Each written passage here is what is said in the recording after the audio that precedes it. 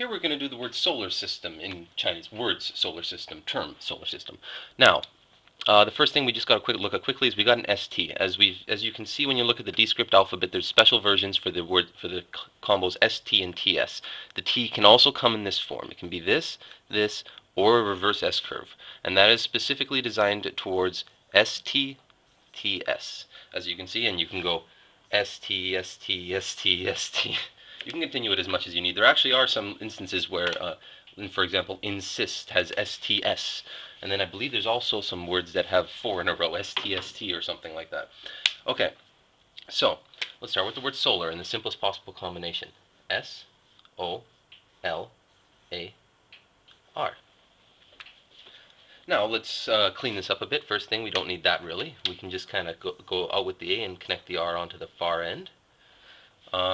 We could smooth this up by going like so, S-O, solar. So we've got it down to 1, 2, 3, 4. So 4 strokes, or 3 lifts of the pen.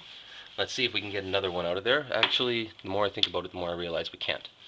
But there's one other thing we can do. O plus L goes in here. L is the core part of the L is actually just this horizontal dash part. The line down the middle is just for connection.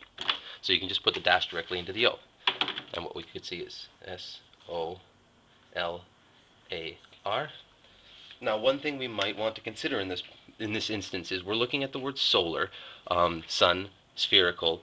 I kind of like this circle we got here to work with. So let's try to put more and more letters into that O if we can. Putting letters in an O is a little more difficult because unlike with the E and some other letters, you have to stay away from the edges. As soon as you touch an edge, it can start to make it look like an E or something. So you have to make clear that nothing you build inside the O touches the edges. So we're going to need a pretty big circle here.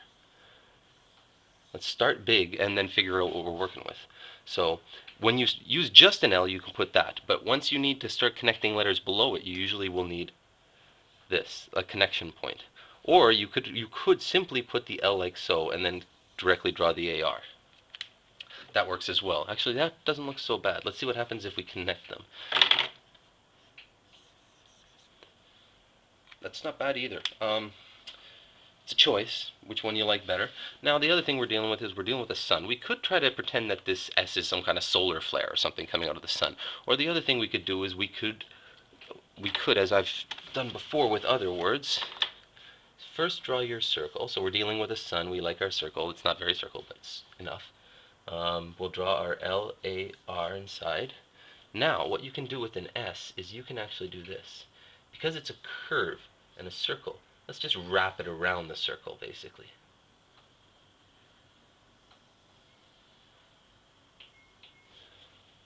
It's taking some real artistic liberties here, but anybody who knows dscript will look at it for a moment, probably ponder it for a second and go, you know, the only thing it could be is an S, but it will confuse the mind at first for a moment. But that's the thing about dscript. You can get creative.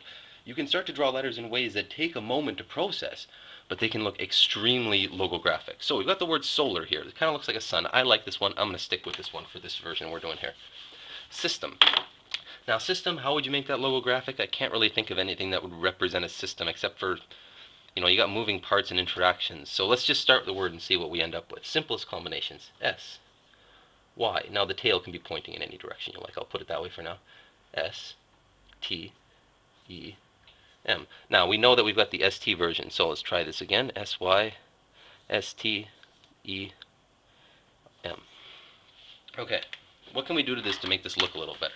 Is there any way to make it logographic? I'm not sure. It kind of looks like maybe there's some process and this is being processed into this. I'm not sure. Let's make it a little prettier. What can we do to it? Well, we can rotate this and connect it through. So, S, Y, S, and we just go straight into our M. And we can put our E wherever we like. System. That's not bad. What else can we do with this here? We could put the M inside of the E, so we can go. And we'll put the tail that way this time.